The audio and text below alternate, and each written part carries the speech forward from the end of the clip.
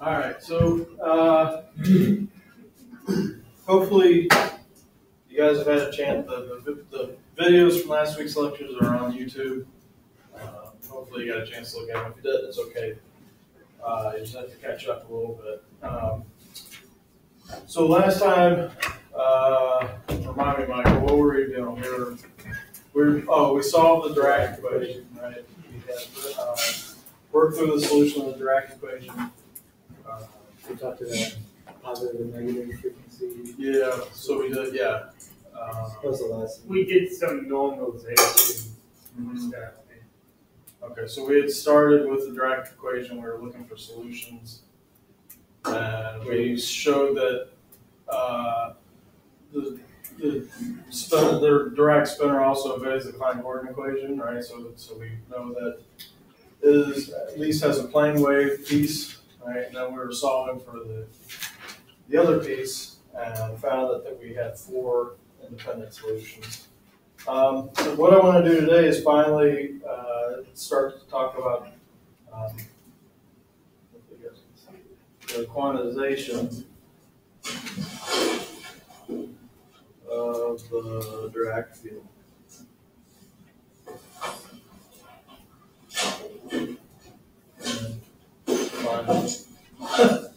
It seems like it's taking us forever to get there, but we're finally here. Okay. And Zoom out a little bit. Zoom out.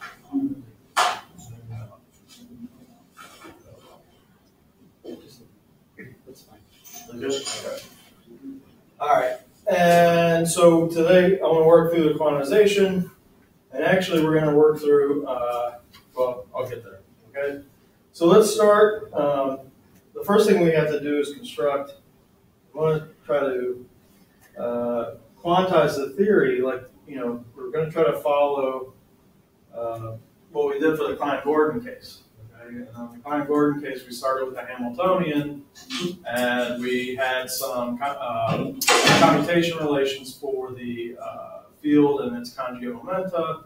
And then we said, well, let's try to model this after some harmonic oscillator or second quantization. And we went from there, right? So the first thing we need to do for the Dirac theory is construct the Hamiltonian. Okay, but so far all we've really talked about was the Lagrangian, which we wrote last time as psi bar I gamma mu del mu minus m psi. Where remember, psi bar is the psi dagger times gamma 0. Okay. All right, so in order to construct the Hamiltonian, which, let me remind you, is a spatial integral of what? The time derivative of our field times the conjugate momenta, and then we subtract off the Lagrangian density. Okay? So this is what we want to construct from this guy. Okay, so the first thing I have to do is find the conjugate momentum. So the conjugate momentum,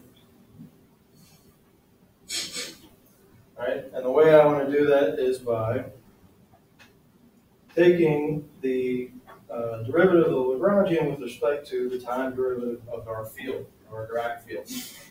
Okay? And so let me do that. So when I do that on this Lagrangian, what it's going to do is it's going to pick out the mu equals 0 piece, right? Mu equals 0 piece is going to be the time derivative piece. So all this stuff is acting to the right here, right? So it's acting on that field there. And so if I take the time derivative of this thing, of this Lagrangian, I'm going to end up with a term that goes like psi bar and then I gamma 0, right? Because it's taking the derivative with respect to the time derivative of the field. Okay? And so there's several ways I can write this. I can write it like this, or I can expand out what this thing is. So this is psi dagger gamma 0 times I gamma 0. And we know that gamma 0 times gamma 0 is just the identity operator. Right? So I can write I psi dagger. Okay? All right, so we have the conjugate momentum, and now we just need to plug it in to our Hamiltonian expression. And if I do that, I have a spatial integral here, and then pi. So pi is, I'm going to plug in for. I'm going to plug in I psi dagger, and then I have the time derivative of psi. I'm rewriting this psi dot is just del dot psi. We'll see why in a second. Minus the Lagrangian, which is psi bar, and I gamma mu del mu minus m psi del. Okay. And now I want to use the trick where I can insert 1, but I'm going to insert 1 in the form of gamma 0 squared. Okay.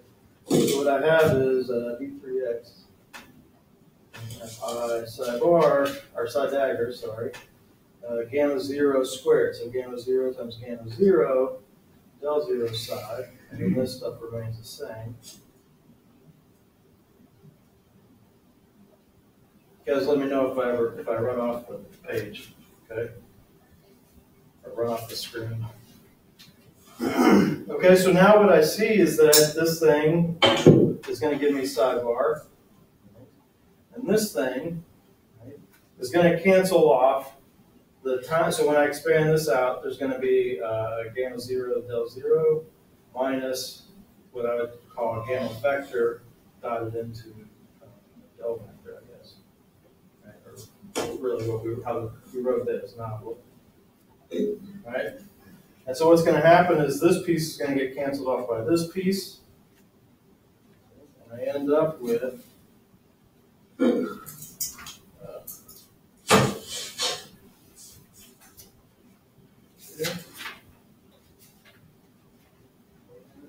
so I end up with a little bit lower. Yes. Like that. Thank you.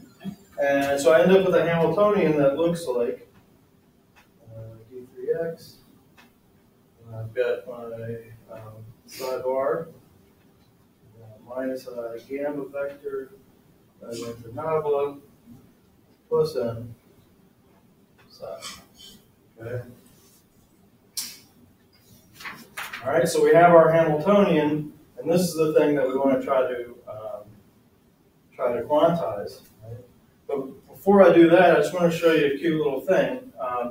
So if you remember back from when you study relativistic quantum mechanics, whatnot, you make a relationship between, or maybe we did it in this class, I can't remember.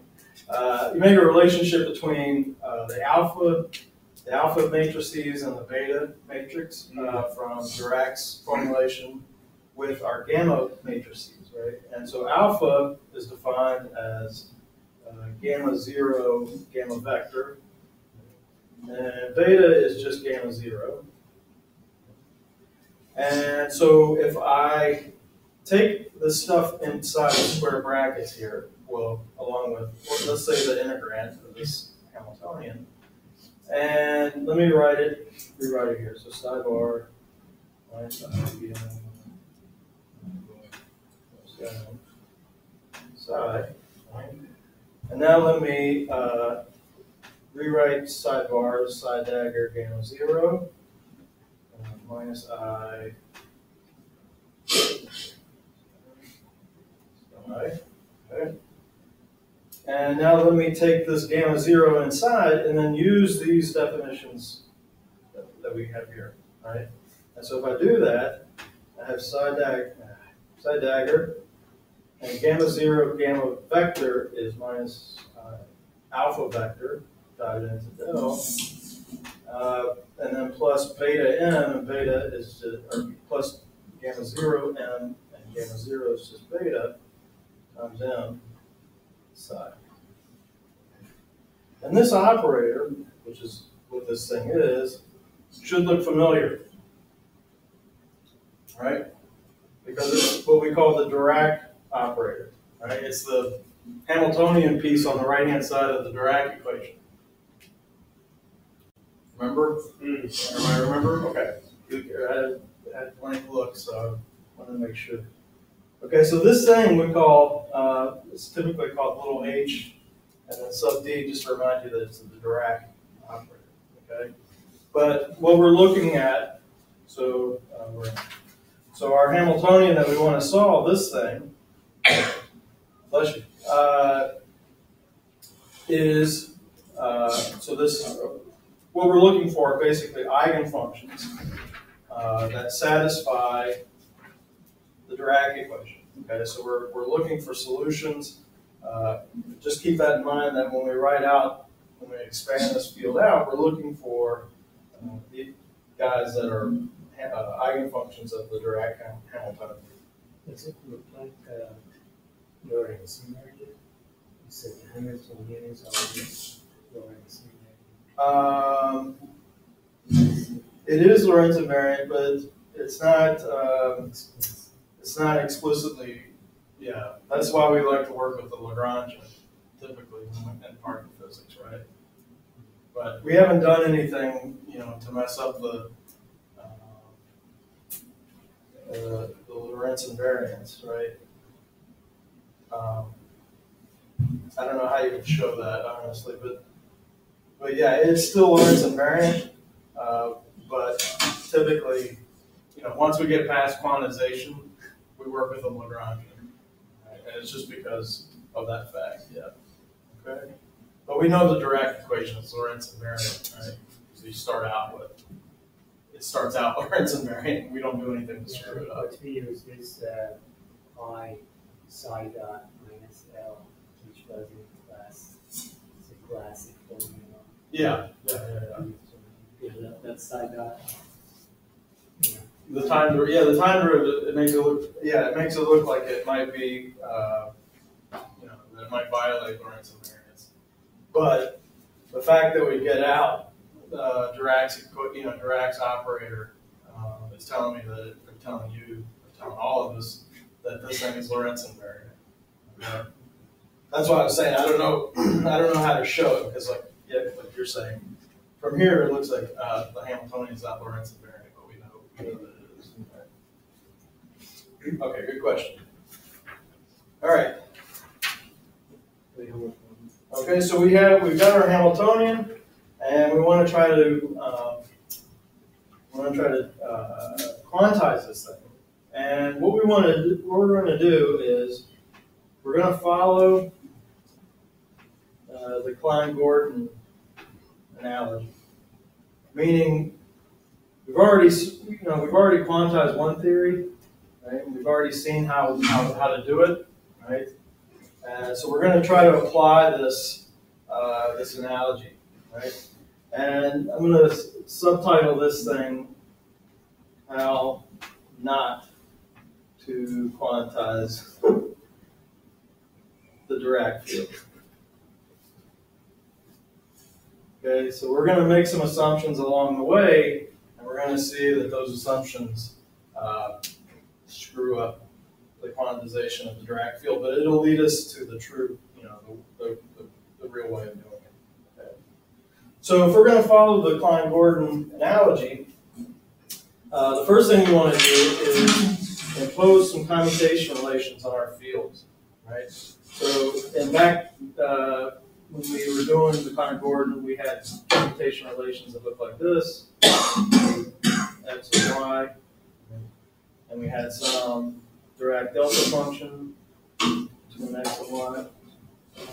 So this was the Klein-Gordon way, right? So if we're going to follow that analogy, we might say, okay, well, let's write down a commutation relation for our Dirac field, again with a new conjugate momentum. And in this case, we have spinor indices. So we have to keep track of the spinor indices. Okay, so we're going to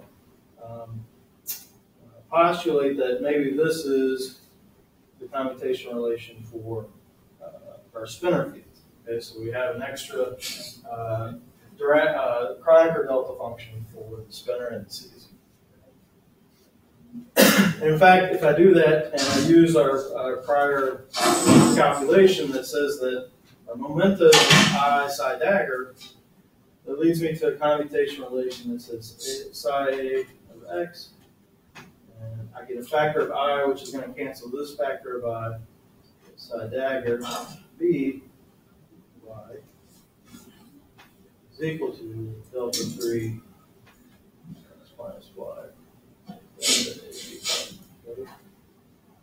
So this is my canonical commutation relation between the fields. Okay, so I've started with by writing it in terms of the field and its conjugate momenta, but I can reduce that to a commutation relation between the field and its dagger. Okay, and the first thing you notice, if you're paying attention, is it looks like there's a contradiction. And I'll say question mark, because over here, this thing is symmetric. This thing is symmetric under the interchange of x and y. Right? Whereas this thing over here is anti-symmetric. Right? So why is it anti-symmetric?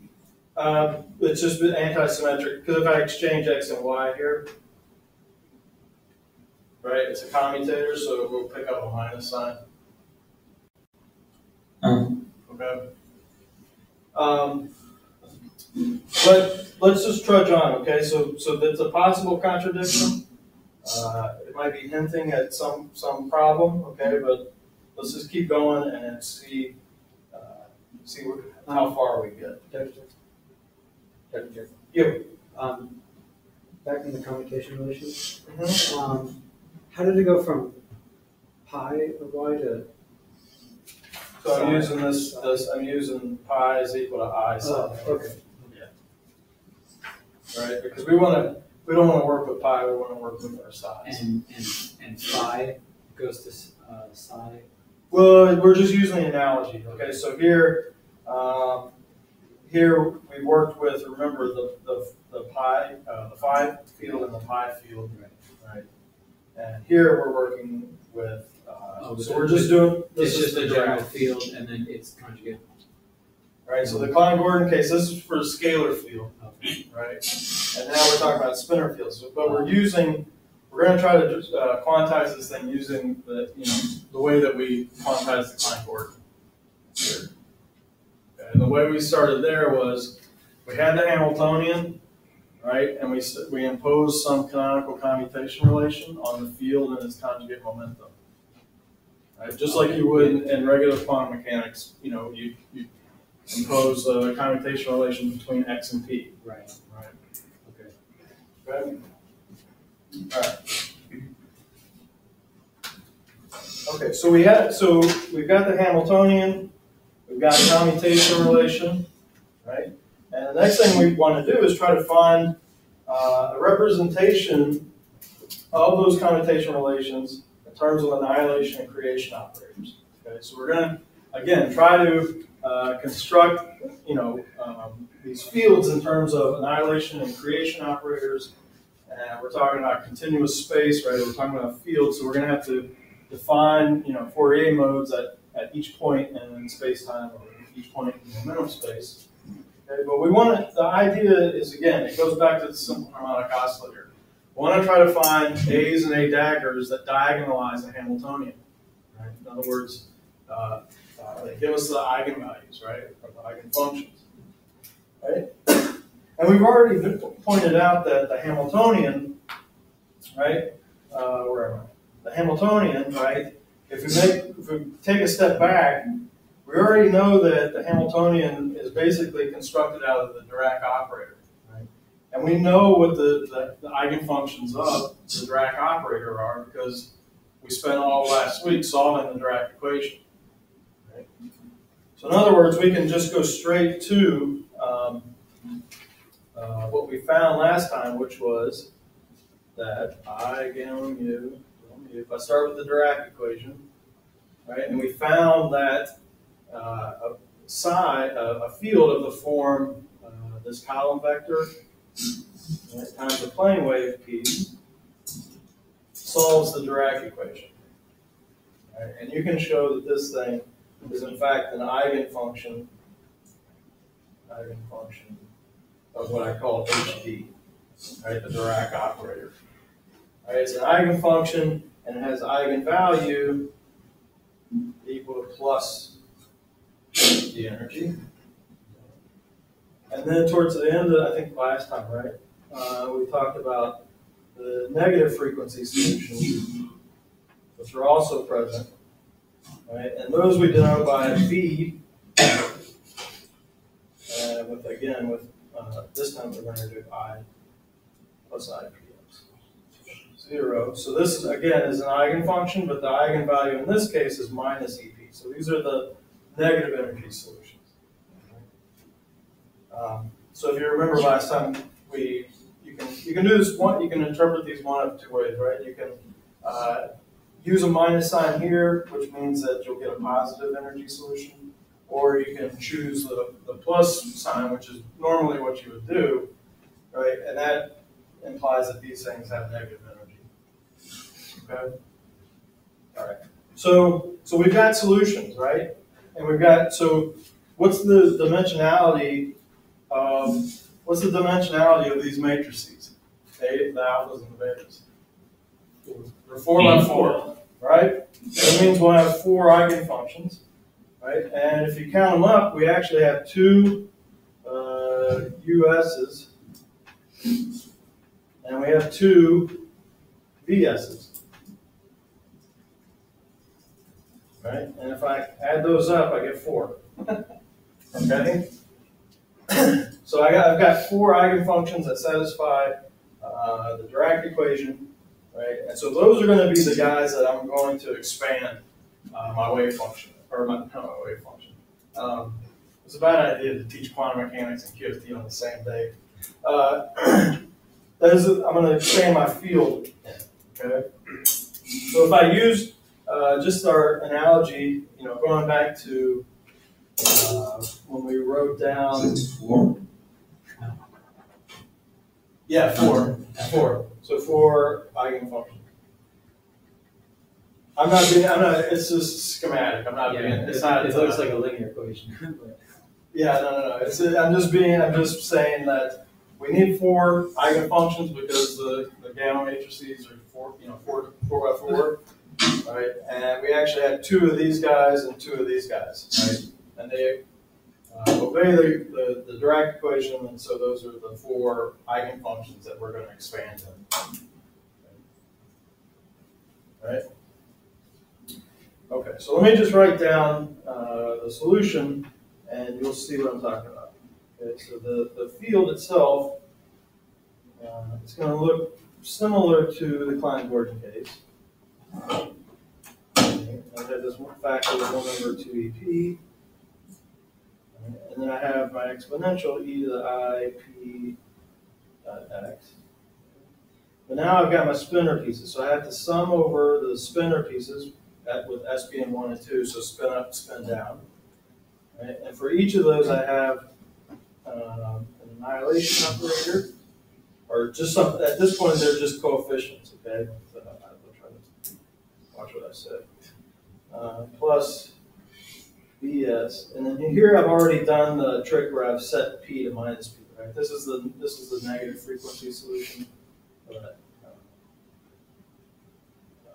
squeeze it in there. Okay.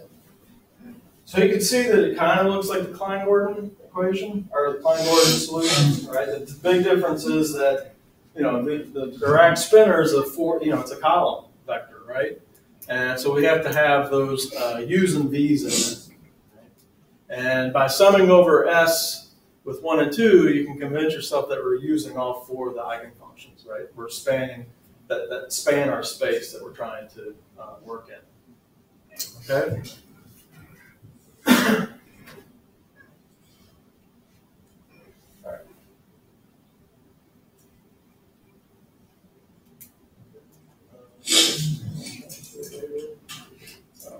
Oh, and another thing that we'll need will be psi dagger or psi bar, right? So let me take the dagger of this. So psi dagger, again, is going to be d3p cubed 2p root. This will be e to the minus ip. And I still have my sum 1, 2. Now I have A dagger S, U dagger S, B dagger S, minus P, B dagger minus P. Okay? But you note that if I hit this from the right with a gamma 0, it's going to change this into a bar, right? So it'll change this into a bar, and then it'll change the U and the V into U bar and V bar. Okay? So this is something to keep in mind. All right, so we've got the solution, and the next thing we need to do is impose commutation relations on these annihilation and creation operators. Okay, so the A, the B, the A daggers, and the V daggers. Okay. And so what we're going to do is follow what we did in the Klein-Gordon case and postulate that we have commutation. These things obey certain commutation relations. Right. And in particular, I've got commutation relation between A with a spinor index R and momentum P, and A with a spinor index S, and daggered with momentum Q. Right, so these guys, so this guy, we're going to postulate annihilates a particle with spinor index R and momentum P, and this guy creates a particle with spinor index S and momentum Q. And likewise, we can have the commutation relation between the V's.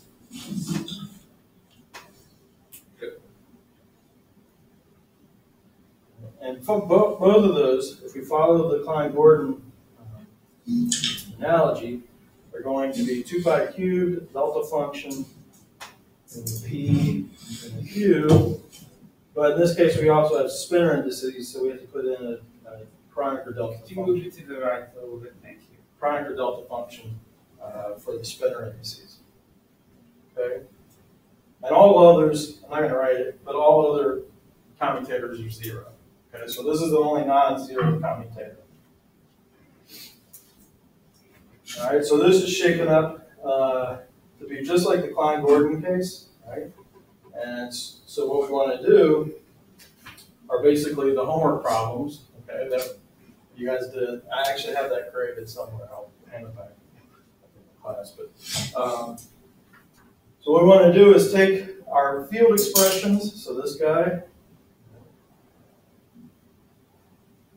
this thing, and we're going to use these guys. Right? We're going to use these to compute the Hamiltonian. Okay. And now let's see what I'm at. Okay. But first, we want to actually verify that our commutation relations mesh with each other. In other words, if I compute, can you guys see this? Yeah. So if I compute psi of x, psi dagger of y, in terms of our field expressions. So I'm going to use two different momenta. It'll be 2 pi 6. I got a factor of 2EP, 2EQ, 1. Then I've got an exponential. Let's see, e to the I, p dot x minus, say, q dot y. Okay, and then down here I've got this mess. Okay, so this is all being multiplied. All right, so I've got my sum. I'm using two different spinor indices, so let me put them here, R and S. And inside I've got a commutator between, so I'm dropping all the terms that are non-zero. Actually, I'm just copying this straight out of Peskin. He says all of these calculations are easy. So I'll take his word for it and just copy it and little after. So I'm taking this is that here.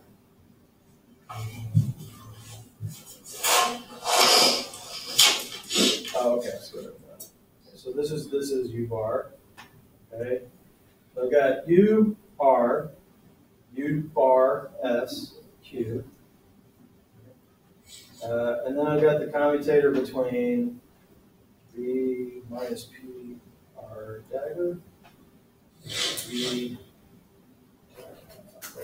this is not dagger, B minus Q S dagger, times these guys, V R minus P,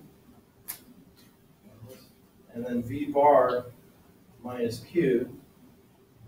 And you might ask yourself, you know, and going from here, plugging these fields in, and to here, when I'm computing this commutation relation, how did I get a V dagger? I mean, how did I go from daggers to bars? And the answer is that I multiplied by 1 over here. So I had this gamma 0 left over.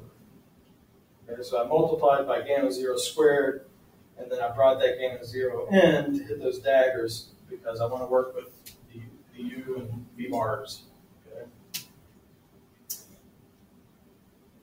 All right.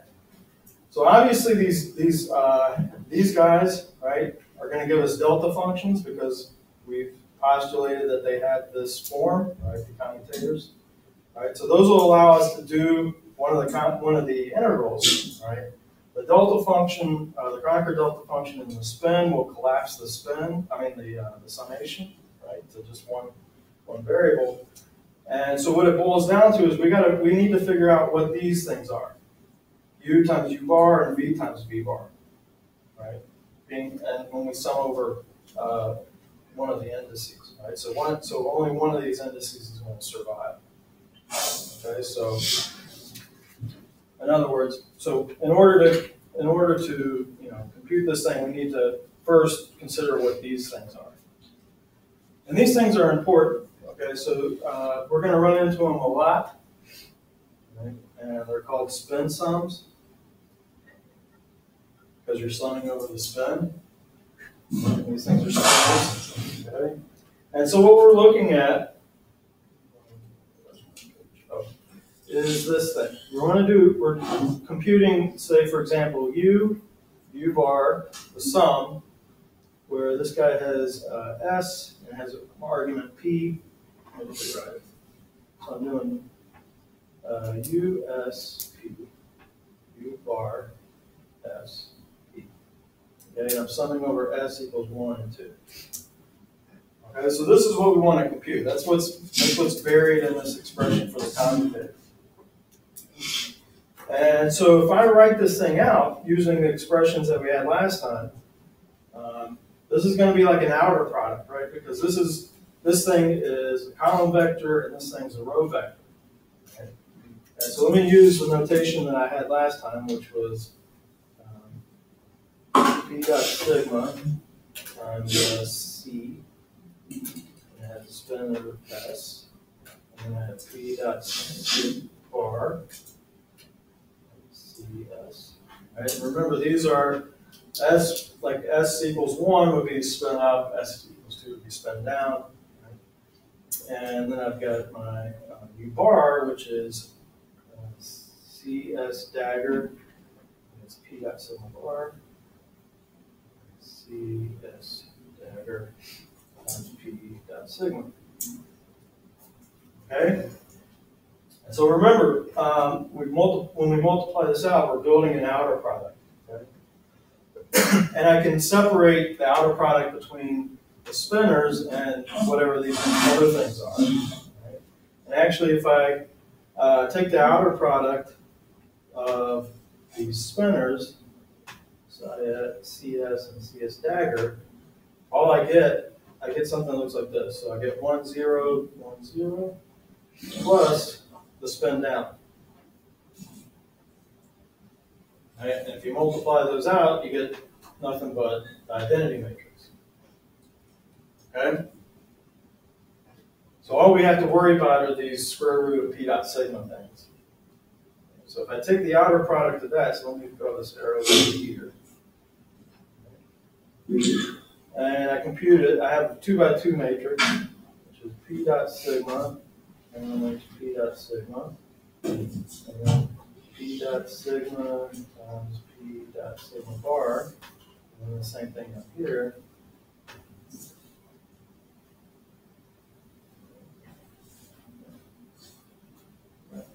Now I have I get P dot sigma times P dot sigma bar. These guys are both P dot sigmas. These guys are both bars. And then here I get P dot sigma bar and P dot sigma. Okay.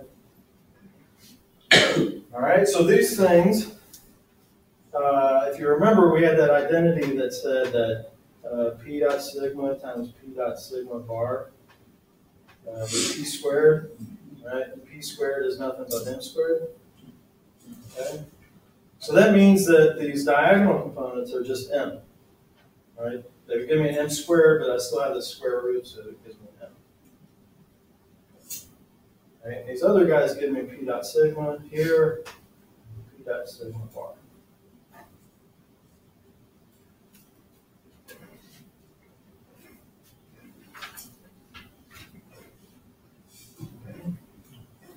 And you can convince yourself, right? So I've got M times basically the identity matrix, right? Plus P being dotted into the gamma matrices, right? Because the gamma matrix, these sigma, remember these sigmas are like, how do they relate? The gammas, we write the gammas in terms of the sigmas. I don't have an expression in front of me. But anyway, so we can actually write this matrix in a shorthand notation. And so I have I'm computing sum over S of US P U bar S P. And I get this matrix. Okay, but this matrix I can write in shorthand notation in terms of gamma matrices. So this is like gamma dotted into P, so this is like a 4-vector dot product, plus M. Right, where M, there's a kind of an identity matrix inside of here. Okay, all right, and anytime we dot gamma into a 4-vector, we can use this slash notation. So I can write this as P slash plus M. Okay. So this spin sum for the U spinner just reduces to P slash plus M. Okay, that's the piece, one of the pieces that we need in our commutation relation. And I'll leave it to you guys to work out, but you can also work out the spin sum of the V's. Right, that's the other piece that we need. Right, and in this case, you get gamma dot P, and you get minus M, which is just P slash minus M. Okay, so these are really, like I said, these are very important identities when it comes to dealing with fermions. Okay, they're going to come into play when we compute, we'll come back to them when we compute matrix element squares. Okay, so when we start to compute cross sections and things like that, these things are going to come in very handy. Okay. All right, but for the time being, we need them inside of our commutation relation. Right? And we've already established that these guys are delta functions. Right? Now we know what these things are. Okay, so let me write out. Let me put back F. So I have commutator of psi of x, psi dagger of y. Okay, so I have this integral d3 2 pi cubed 1 over 2EP, because now I've used the delta function that collapsed into those two square roots. Then I've got e to the I p dot x minus y. And this is the normal stuff. And then, what do I have? I've got I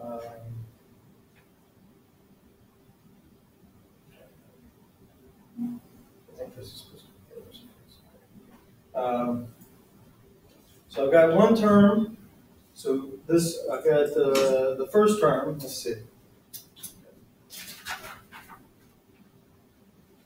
this guy, this guy, the top guy, is going to give me the P slash plus M. Right? But let me expand out what P slash is. So it's gamma, it would be gamma 0 times P 0, right? But P 0 is just EP. Okay? And then I would have minus gamma dot P. And the first term gives me a plus M. Right? So it's coming from this piece here. And then I have another term that's would be the P slash minus M. And so then expand that out. So I had gamma 0 EP. And in this case,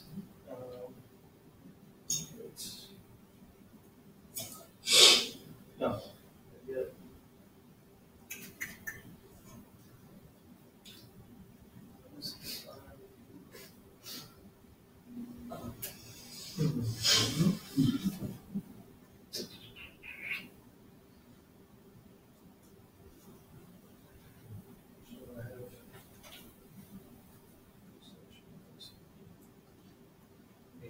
Sorry. It's just minus.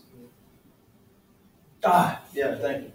Yeah, thank you. So I have a minus P. That's what we're doing now. So this gives me a plus gamma dot P. And then I have the minus M for the V spin sum. Okay. And so what I see is that these pieces cancel, right? And these pieces cancel, and all I'm left with is this gamma 0. Oh, I had another gamma 0 that was over here. Right? So that gamma 0 is going to come in and hit these and give me 1. Right? And then I'll sum these guys, I get 2. And so I get 2 EP out of that stuff in the curly braces, and I'll cancel 2 EP here. Right? So I end up with a D3P over 2 pi cubed e to the I P dot x minus y. Right? And if you don't know by now, you should probably just get out of this class. This thing is the direct delta function. Okay? And there's actually, just to remind you, there's an identity matrix, a 4x4 identity matrix there. Okay? So it looks like, and somewhere I lost I used this the spinner delta function, but there would also be a spinner delta function. So delta function, something like that. Okay, so now we've written down our Hamiltonian. We know how to expand our fields, right? And we know how we've imposed commutation relations between the fields. We imposed commutation relations between the annihilation and creation operators, and we just checked that when we use our expression for the field and use those expressions for the commutation relations, we get what we wanted, which was the fact that these guys have an anti-commutation relation that gives you a delta function. Okay? Commutation relation. Did I say anti? Commutation relation. Okay? All right. So now we're in the position that would be homework problem, I don't remember, the one where you had to do the Hamiltonian, number 3. So here we want to do the Hamiltonian, right? And if you plug in, so what we want to do is take our Hamiltonian, which I'll probably never be able to find right here, okay? So we would take our Hamiltonian, right, and we would plug in our expressions for the fields. We'd take this derivative, and then we'd have a whole bunch of fun with playing around with the commutation relations of our A's and B's and A daggers and B daggers, right? And when the smoke clears, you find the Hamiltonian takes this form. So you have an integral over P, and then you have a sum over spins, and you get a term that looks like energy times AP dagger AP, and then you get a term that looks like EP BP dagger BP, but there's a relative minus sign between the two. Okay. And this minus sign spells doom for our theory. right? Because what it's telling us is that if I use the B dagger operator to create more and more of those particles, that my energy is going to keep getting lower and lower, right? With no bounds. Okay, and that's a bad thing. Okay, so eventually our energy would go negative, bless you.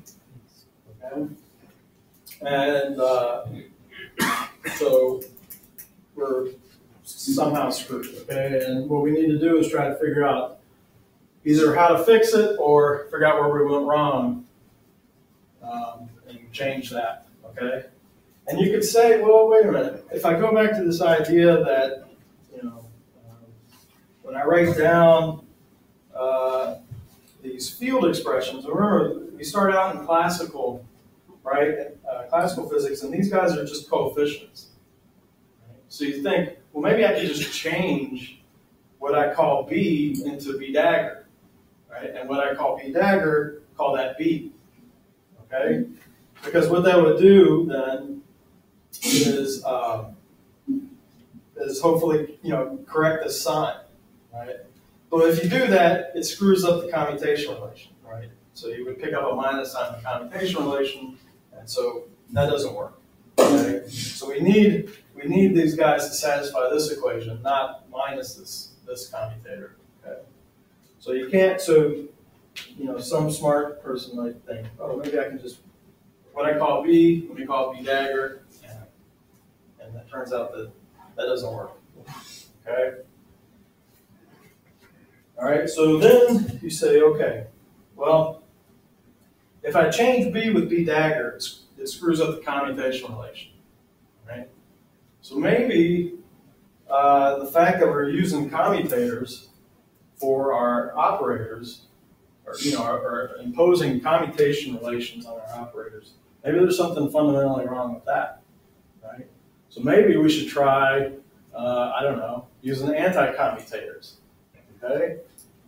So in other words, choosing to not impose commutation relations, but anti-commutation relations between our fields, A, X, dagger, B, Y.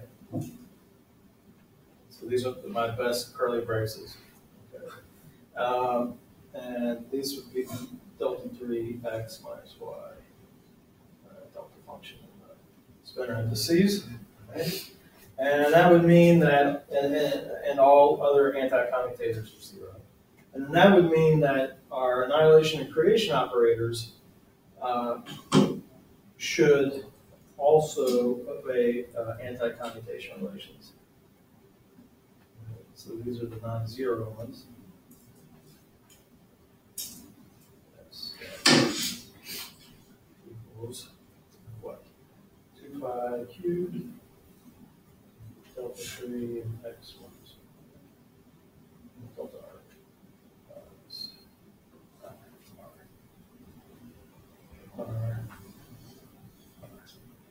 Okay? So let's do this instead. Let's try it. I mean, it's worth trying, right? Because right now we're stuck. Okay? So what you do is you go back to the beginning. All right? I'm going to save all that work. All right?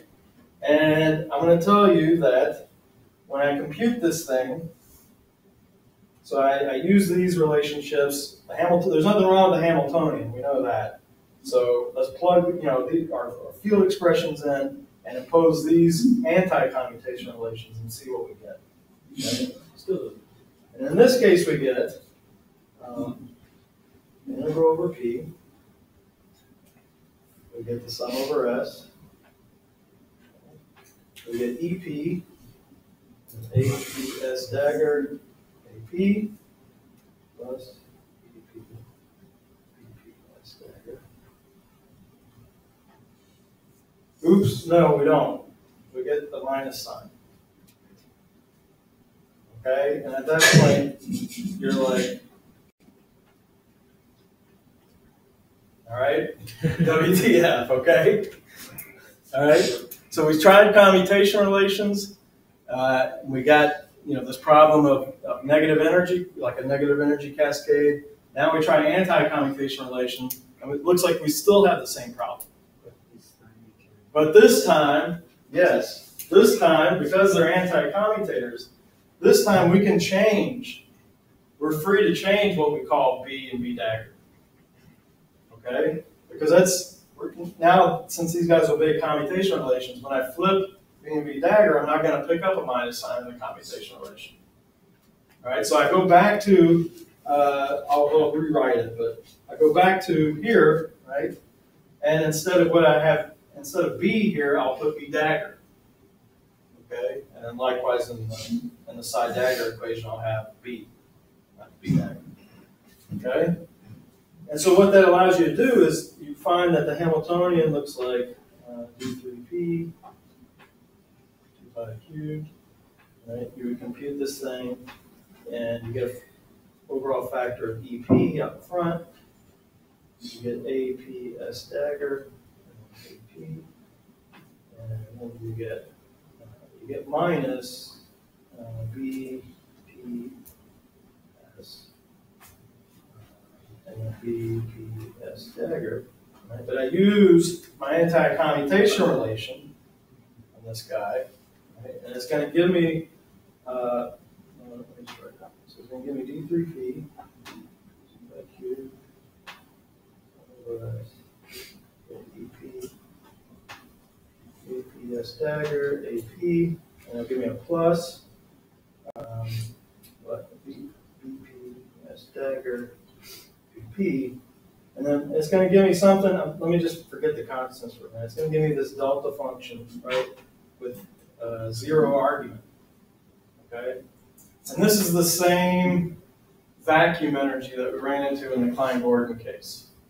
Okay. All right. So there's no getting around it. It pops up in the same, the same place that it did in the Klein-Gordon equation. But since we're all theorists in here, we're just going to say, okay, well, we can't measure absolute energies. All we can do is measure, relative energies. Right. So it doesn't matter that I have an infinite term there. I can just kind of sweep it under the rug, all right? And we'll get to that when we talk about renormalization. But, or at least, a more concrete way of doing it besides sweeping it under the rug. So we have our Hamiltonian for spin 1/2 particles, okay? In terms of annihilation and creation operators. And so let me just rewrite the field real quick. So again, like I said, the field would look like D3P 2 pi cubed, P, and sum over S. And then I have my A, S, P, S, my U, S, P. Here I have e to the minus I p dot x. But then here I have my v, so, and the coefficient of v now is going to be, our v is going to be b dagger.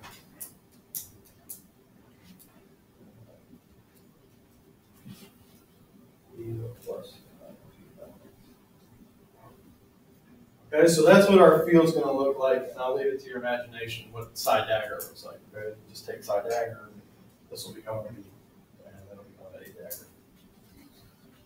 Okay, so we've got our Hamiltonian. We know that so now we know the energy eigenvalues, right? We've got our eigenfunctions, and the next thing to do would be because we're following this analogy of simple harmonic oscillator, is to start to build up our states, right? That's always the next step, and so what we want to do first is define what we call the vacuum. Right? And to define the vacuum, I'll have some state that has a 0 here, and this state is going to be annihilated not only by A, but also B. Okay, so these guys are my annihilation operators. Okay. Then I can create one particle states for multi-particle states by operating with A daggers and B daggers. Okay, so my one particle state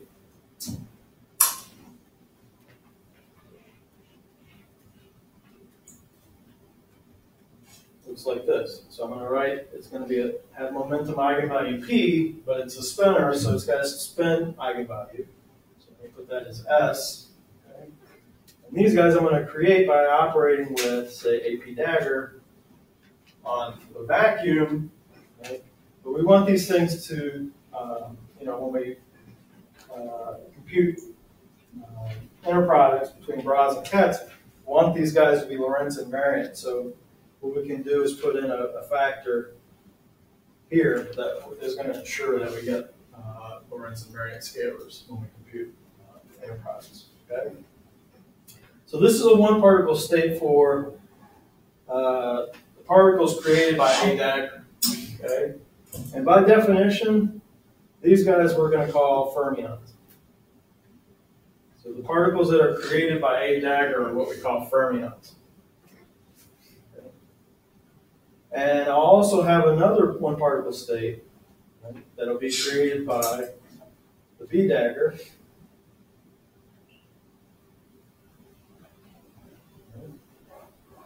And these guys are going to be called anti-fermions.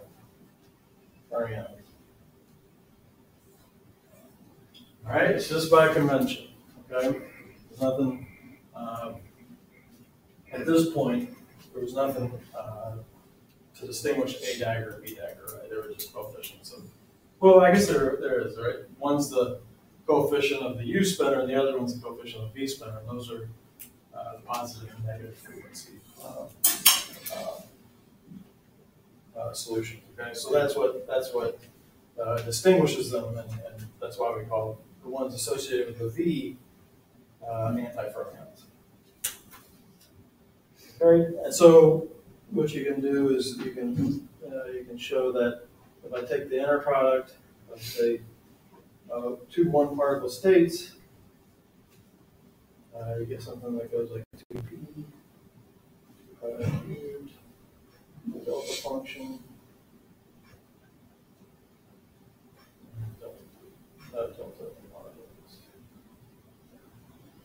Okay, and this thing, I don't know if we showed it this semester, but I'm pretty sure we showed it during the summer that this thing is Lorentz invariant. Okay, so that's it. So we've constructed our Hamiltonian. Right? We wrote down our states in terms of our solutions of the Dirac equation, and we wrote them as linear superpositions. Right? They're plane waves. We knew that because the field satisfied the Klein-Gordon equation. And we found initially that if we impose commutation relations on the A's and B's, that we ran into this negative energy problem. Right? And the way around that was to change the commutation relations into anti-commutation relations. Okay? And the fact that they're anti-commutators, there's a thing called the spin statistics theorem that we probably won't get into it here, but it basically states that if particles obey commutators, then they are bosons. Right? If particles obey anti-commutators, they are fermions. Okay. All right. So there's a linkage between the spin and the statistics that those particles obey. Okay? If you look in the Shrednicki book, he has a nice discussion on the spin statistics there. Okay. All right, so one last thing to do, right, and that is we want to be able to compute the Dirac propagator.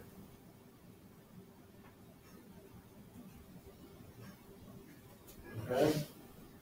In other words, we want to compute propagation amplitudes. Right? So these guys, 0, so psi A at x, and psi bar y. Okay. And let me plug in our field expressions. Okay. And do some simplifications. So this is going to be a one-liner, but there's some work that goes into this. 2p.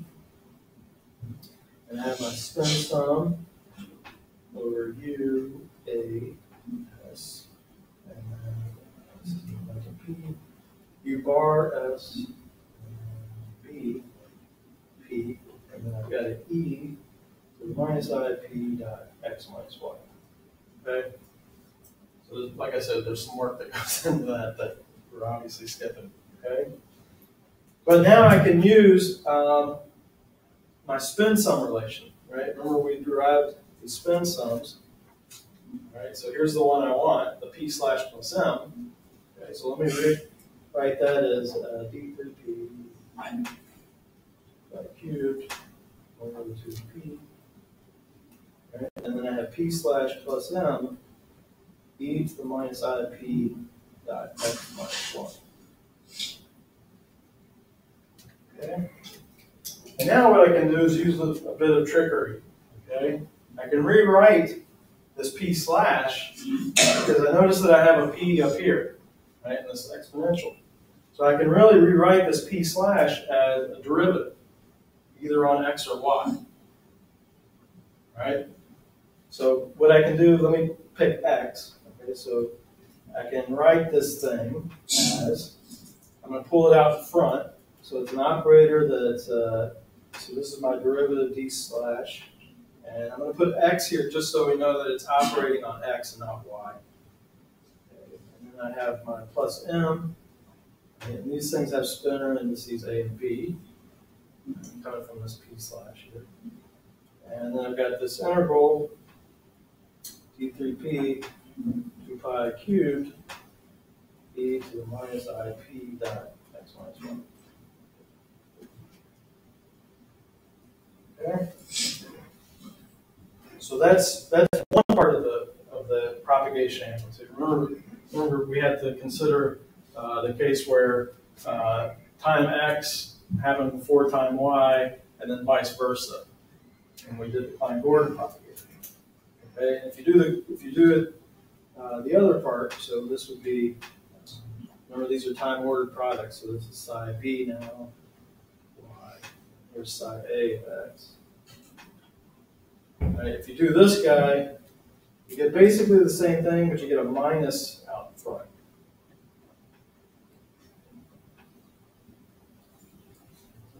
d3p. And I have to remember that because I've switched x and y, that this this is e to the minus I. No, it's e to the minus I p dot y minus x. Okay, because I need to sum over these two. All right, so that's why I've got one here and one here. All right, and I'm taking both possibilities as far as time order. Okay. And so let me put it together. Put these two pieces together. Okay, because I need to compute the commutator of these, or anti-commutator. So bar d. That. Okay, and I get overall factor of I del slash x plus m b. And then I have my integral d3p 2 pi cubed 1 over 2ep. And then I have e to the minus ip dot x minus y minus e to the minus ip dot y minus x. Closing bracket. Okay? And this thing, luckily for us, we've already done it once. Okay, this part inside here, this is the same integral. If you look back as the Klein-Gordon case. All right, so you remember what a nightmare that was because we had to use the contour integration, the residue theorem, and you know, all that stuff. But we actually computed it. NORA is related to Green's function, or retarded Green's function, and all that stuff. But you can do the same thing. You get the same results, right? The only difference is I've got this derivative acting out in front. And in the end, we were able to compute, for the Klein-Gordon case, what we called the propagator. I think we called it DF. And it's something like D4P 2 pi to the 4th. So this is after all the contour integration. Right? And so that was the propagator that we got for the Klein-Gordon case. Okay? For the Dirac case, if you go through the same steps that we did there, Dirac, you get the Feynman propagator, and let's call it something different. So let's call it S. Okay? And this is going to be D4P. It's all going to be the same.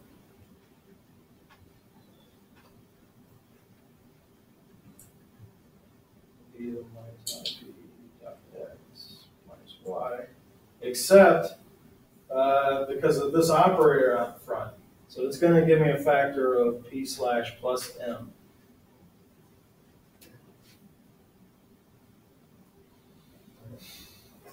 Okay? So this, like when we were doing the Klein-Gordon case, and I pointed out that this result was, the most important result of that lecture, right? Because we'll come back to it when we start to construct our Feynman rules. This piece right here is the most important result of what we've done today. Okay, because like I said, it's going to help us to construct our Feynman rules. Okay, so this thing's going to represent internal propagators of Feynman diagrams for fermions. Okay, and then just remember that this thing is the same thing as the time-ordered product of these guys.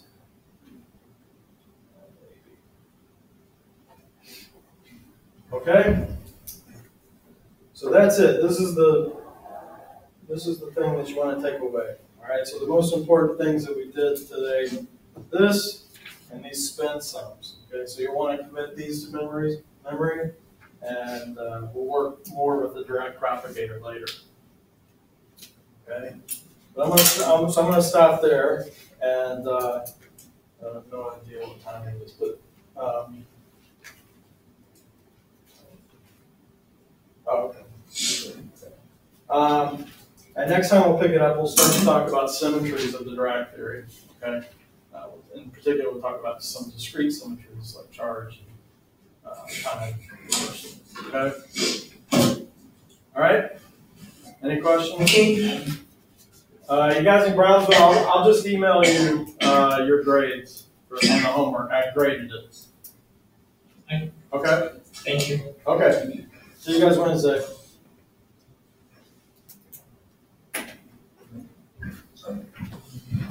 Bye. See ya.